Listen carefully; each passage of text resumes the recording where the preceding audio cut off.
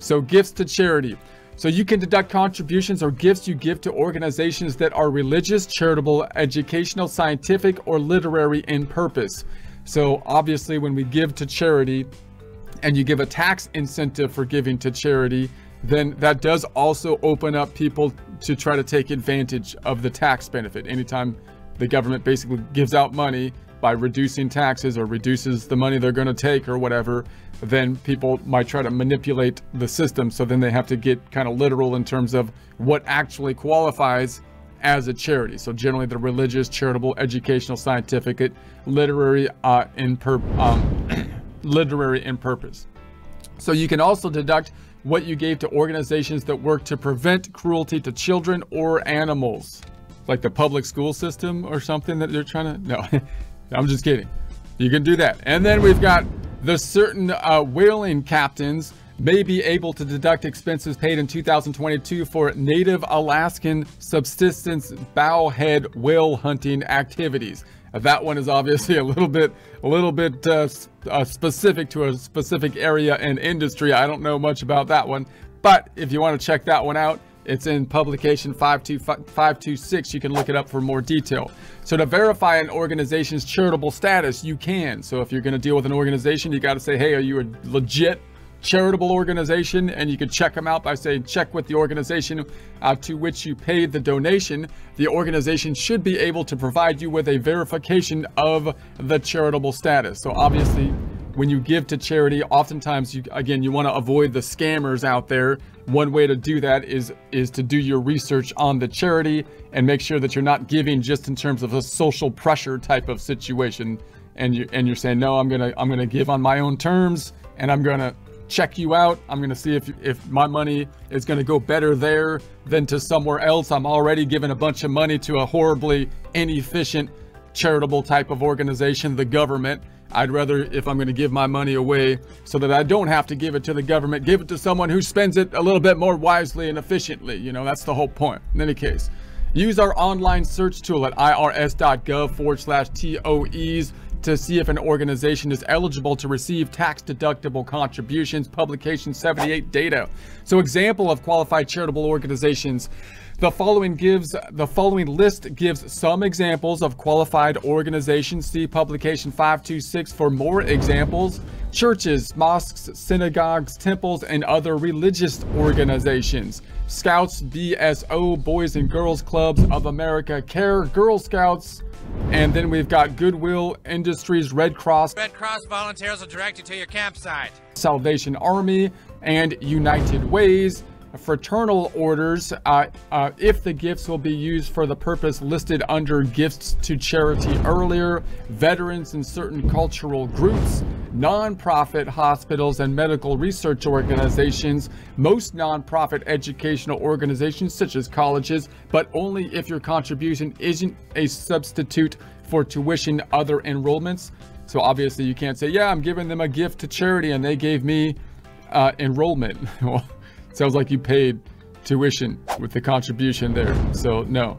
Federal, state, and local governments if the gifts are solely for public purpose. Now it also gets messy when giving money to like the government because they don't want it to be political in nature, which is almost impossible, but they're going to try to parse that line, because if you're giving stuff to a political party in particular, then you're giving a campaign kind of contribution. And the fear is that if wealthy individuals can drive the political process by just paying whoever's going to win the campaigns, then they're buying favoritism is the fear, and I think a valid one.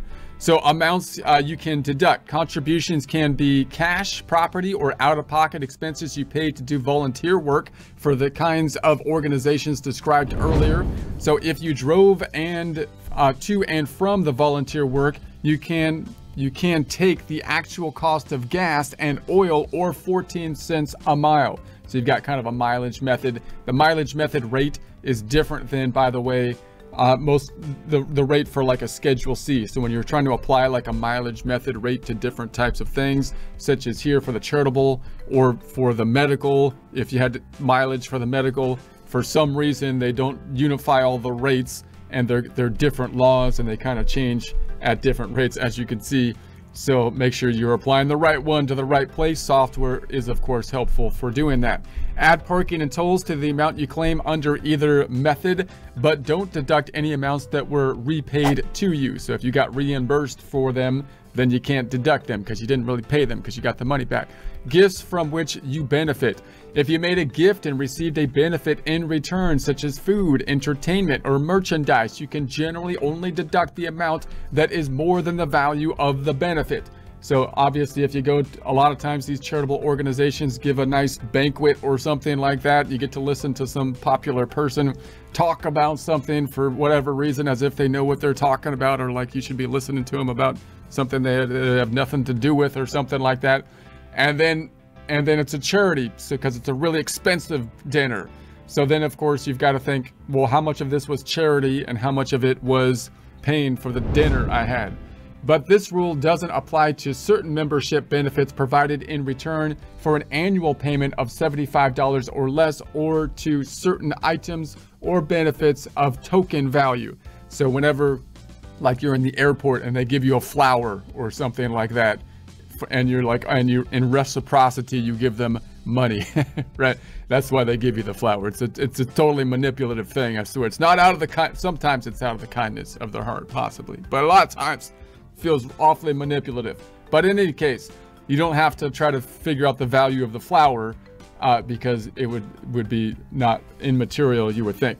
So, but for details on that, publication 526. Example, you paid $70 to a charitable organization to attend a fundraising dinner, and the value of the dinner was $40. You can deduct only $30.